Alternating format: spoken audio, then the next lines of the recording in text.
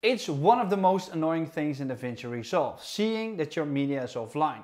In this video, I'm going to show you how to fix that. Nothing is annoying as this message right here, media offline. But there's a quick and easy way how to fix it. So everything is offline, everything can't be found. Well, if I go to my video bin and I select everything, all I need to do is hit the right mouse button and go to relink selected clips. It will show a pop-up and that will allow me to go to the disk where everything is. You can go to the folder, but I just like to select the disk and then select this one, select folder. It will start the search, and then after a quick search, your media will appear again. Now this one's offline because I've got it set somewhere else, so I'm just going to deselect it for the sake of this tutorial. But now you see that all my clips are back. And that's it. If you want to learn more about Davinci Resolve, please click that playlist right there. For now, my name is Rico.